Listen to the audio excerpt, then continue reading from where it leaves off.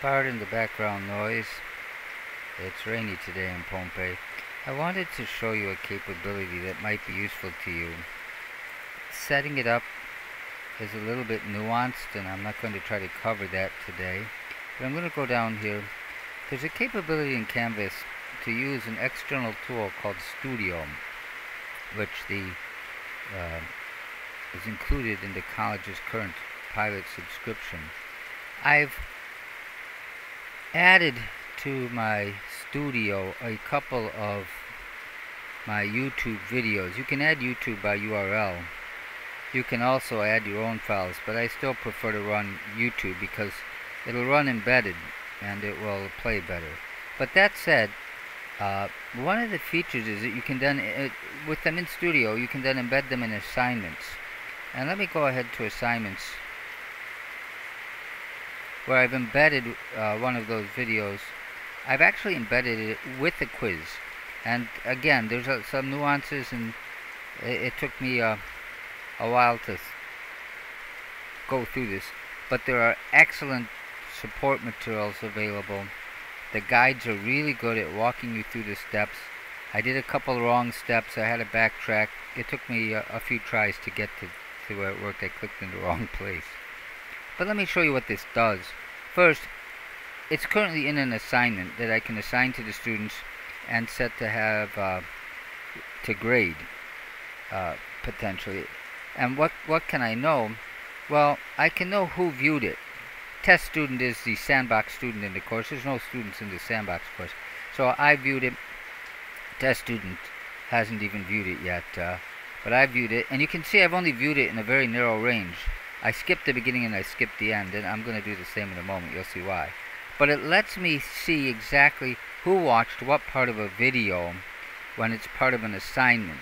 And the assignment could be some other submission, but to me the real power in this comes from the ability to let me show you what I mean in a moment. Let me drop out to the student view for a moment here. I'm in the student view. Watch the video, take the quiz. So I'm going to get started. That's the directions I put in there.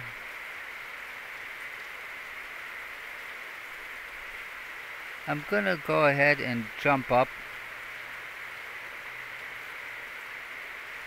to just ahead of it. You see the question mark? I can hide or show that. That's going to be where a quiz will pop up.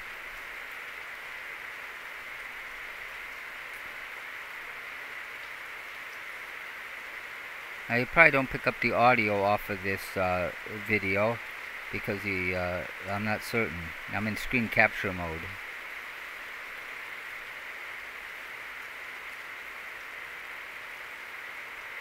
It pauses and asks me questions right in the middle. And I've just covered this, and so the student can sit there and say, okay, I think it's that. And then they can continue. They can also re-watch it. So, although it takes some work to learn to set them up, I figured it out. I think others can too. It's really useful if you do have a lot of videos and you do want to be able to have students answering quiz questions, say, during a video. And fair or unfair, it would force the student to go through the video and answer quiz questions. It could be scattered throughout. I put just one in as an example, but they could be scattered anywhere in the presentation. And so they go through that. And then when the student's done, that gets then it's submitting as an external tool. Here in my student, I can see what my results are yet. Well, I'm a test student. I'm not sure I know how to submit from here, but you can see that there.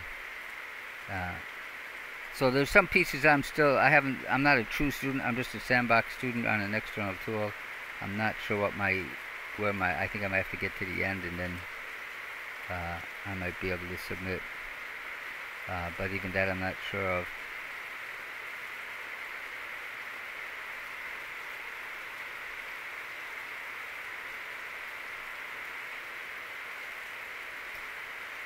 So there's my juggling quiz is done. Oh, there we go. I watched it. I don't get to submit the quiz till I get to the end. I'm learning as I go. submit my quiz. I want to see my results.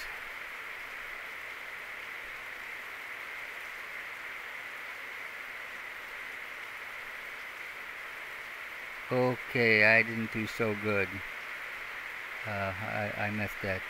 That was wrong. The correct answer, one ball. There we go.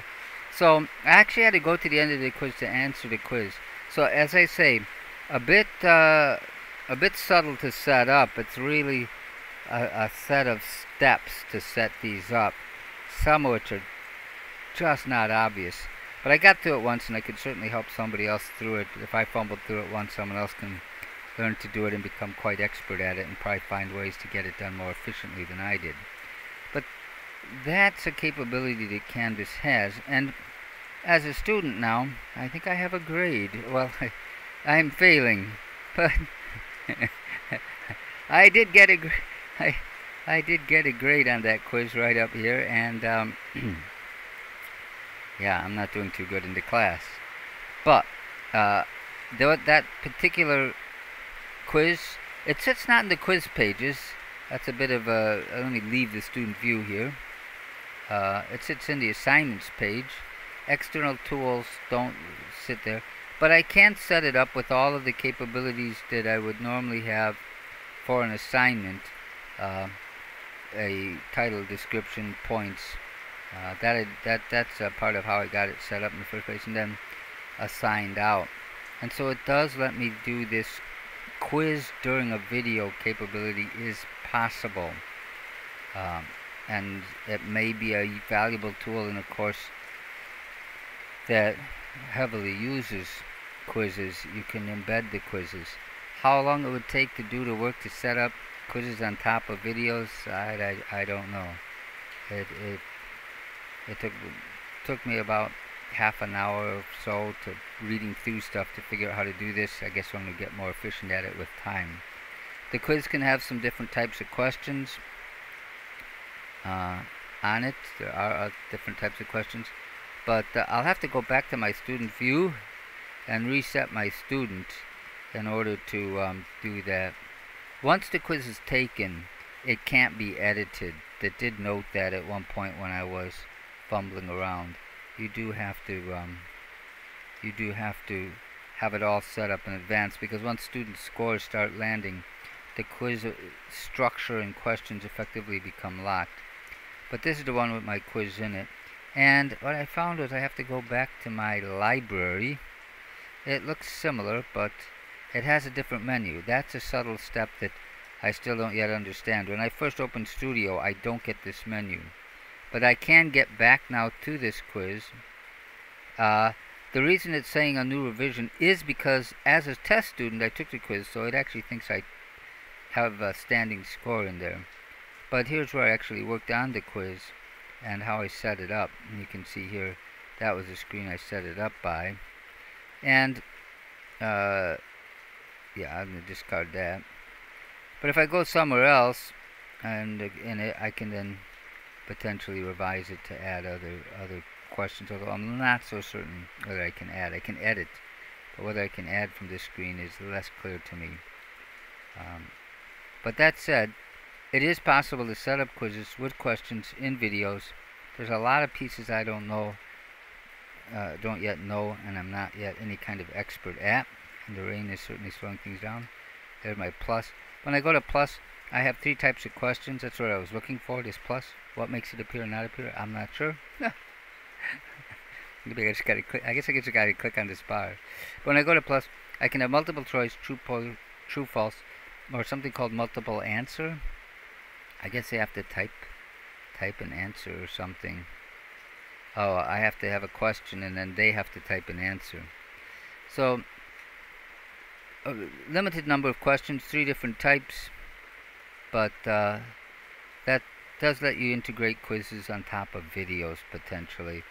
Sorry it's such a rambling, long, disorganized video with rain background, but it is a capability in Canvas that I saw last spring, and I think could be useful for running quizzes into videos during